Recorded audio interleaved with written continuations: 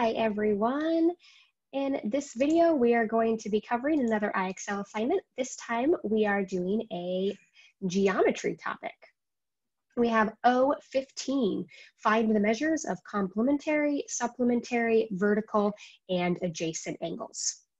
Before we actually get into this, let's take a quick moment to review those different angle types and their definitions.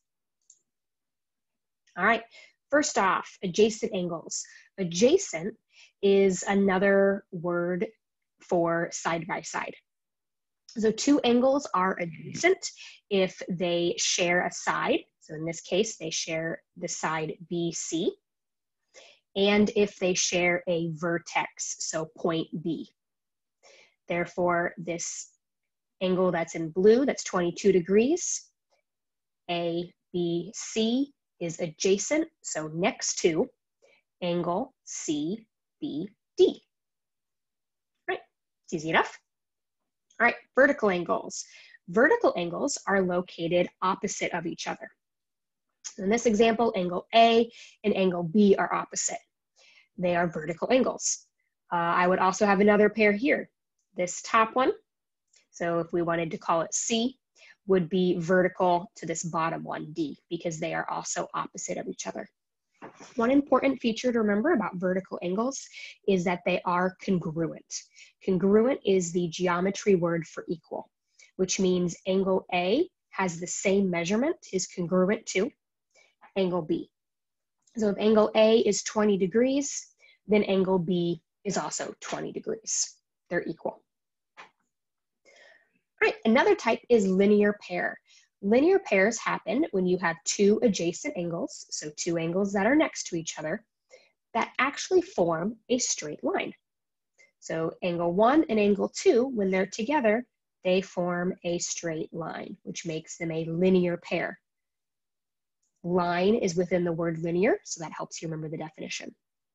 Now, linear pairs actually are also supplementary. So you may hear it called either way. You may hear it called a linear pair or supplementary, but they're more or less one and the same. Supplementary angles, though, focus on the measurement. When two angles form a straight line, their sum is 180 degrees. So together, these two angles will be 180 degrees. All right, our last type is complementary. This time, if I have two angles that are adjacent, and they form a right angle, that means they're complementary. They add up to 90 degrees. All right, quick review. Vertical angles are congruent, so they're equal to each other. Complementary angles add up to equal 90, and supplementary angles form a straight line, and they add up to equal 180 degrees. All right, let's hop right back into our practice. First question, the measure of an angle is 77 degrees. What is the measure of its complementary angle? All right, I see here that it wants me to find the complementary angle. What did we just say complementary angles add up to equal? 90 degrees. So I know these two angles together will add up to equal 90. What is the information that I've been given? One angle is 77. One way you could think of it is to write a simple equation. So our unknown angle would be x, and that plus 77 because the sum, which means add of two angles, equals 90 degrees. That's one way you could think of it. Or another way that you could think of it is instead of writing the equation, you could just do all the work either in your head, or you can kind of skip that step since it is a simple one-step equation. And if the two of them together add up to equal 90, to find that missing piece, I need to subtract, which is exactly what I would do in my equation. But you could just think of it as 90 degrees is the total, one angle is 77. Let's subtract those and see what my missing piece is. All right, if we subtract, we do need to borrow. That becomes an 8. 10 minus 7 is 3. 8 minus 7 is 1. So my missing angle, the complementary angle would be 13 degrees because together they add up to 90. All right, let's see if we got it right. And we did. All right, similar question. The measure of an angle is 102 degrees. What is the measure of its supplementary angle? All right, this time it's not complementary, it's supplementary. So what do supplementary angles add up to again? Yeah, 180 degrees. One angle is 102, so what is that supplement? What is the one that together would make it a supplementary angle? Together would make it 180 degrees. All right, again, we're going to subtract to find what we need. So 180 minus 102. And you might be able to do some of the subtraction in your head, just depends on whether you're good with mental math or whether you need to write it down. Either way, you can figure it out. 10 minus 2 is 8. 7 minus 0 is 7. 1 minus 1 is 0. So 78 degrees would be the supplement. All right, sweet. All right, this one, 87 degrees, the measure of its complementary angle. What does complementary angles add up to again? 90 degrees.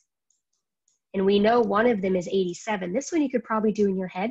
How much more do we need to get to 90? Yeah, only 3.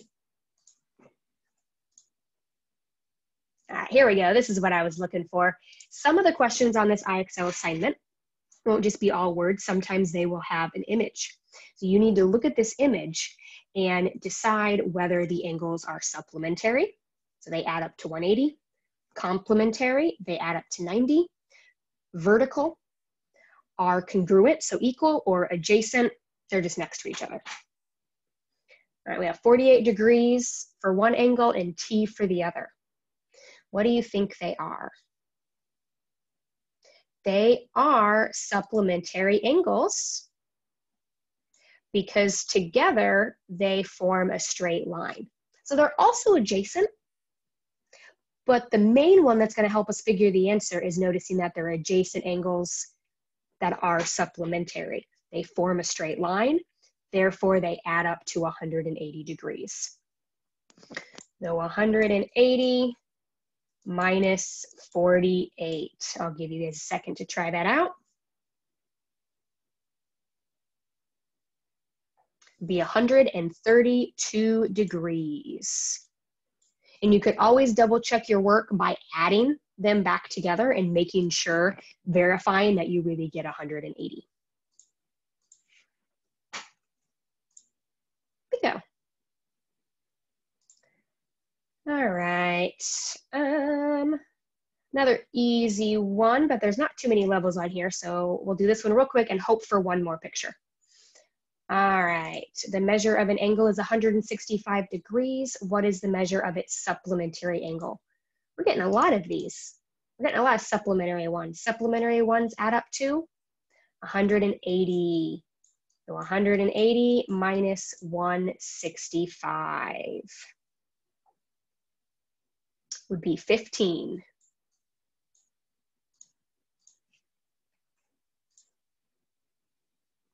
All right, let's jump a level since we're not getting any more pictures. All right, here we go. Man, we're on fire with supplementary today. So just a quick question, what is complementary? Since we're not getting many of those. Complementary is 90, and how about vertical? Congruent, so equal. All right, supplementary angle, and one of them is 101.1 degrees. All right, it's not really any different other than it's just having you practice subtraction with decimals. So 180 minus 101.1, what does that equal? 78.9 degrees. So do make sure you type that in properly with the decimal point. Very good. All right, Sometimes the diagrams have lots of stuff going on. Notice that we are in the SMART score of the 80, so we're starting to get into that challenge zone. It's given us some that are a little bit trickier. And it wants to know what the value of T is. Oh, I love this one because there's two different ways you could figure out the answer. All right, first, let's talk about what the relationship is between the angle we want to find and one of our known pieces of information, because that's how these problems work, because it's like a puzzle. You need to see what is the relationship. Well, first, what's the relationship between T and 38? What kind of angles are they? Complementary, supplementary, vertical, or adjacent? These ones are vertical. Notice how they're opposite of each other.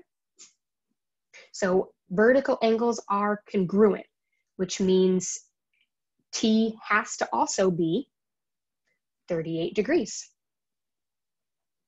But let's verify that because it'll be good to get some extra practice. Let's say you didn't notice that 38, or maybe you have a hard time seeing the vertical angles. But what you noticed is that, actually we can't do it any other way. I almost got tricked because I was about ready to say, well, T and 116 are supplementary angles, but they're not. Let's clear some of this to see it a little bit better. That was there to trick us. Because right here is our straight line. So to get supplementary angles, I would need to know this one, T, and 116. I would need all three of those to add up to 180. Sometimes there's extra information in there to try to throw you off. But thankfully, it's a vertical angle, so we don't have to get tricked. Maybe if I can type, 38. All right, there we go. And we will make this our final one since we didn't have a ton with diagrams. All right, what is the value of K? Well, I notice that it's marking this right angle in two ways. It's marking it with the red square, and it's making sure that we verify and that we know that for sure because it's labeling it as 90 degrees. What does that mean 56 and K must be? Yeah, if they're on the other side, they are complementary angles. So 56 and K together are complementary angles. Together, they add up to 90 degrees. So what do we need to do to find that missing piece? Subtract 90 from 56 because these also would make a right angle. That gives us 34. Another way that you could do this time I'm not being tricked, I do know there's another way, is you could look at all three of these angles and notice that all three of them together form a straight line. Therefore, the three together are a linear pair. The three together are supplementary angles, which means it would be 180, and you would subtract 90, and then you would subtract 56, and you would still get the answer of 34. So whichever way you see it, you can still come across the same answer, which is why I love these problems, is there's multiple ways to get a solution. All right, there we go. And we are all set.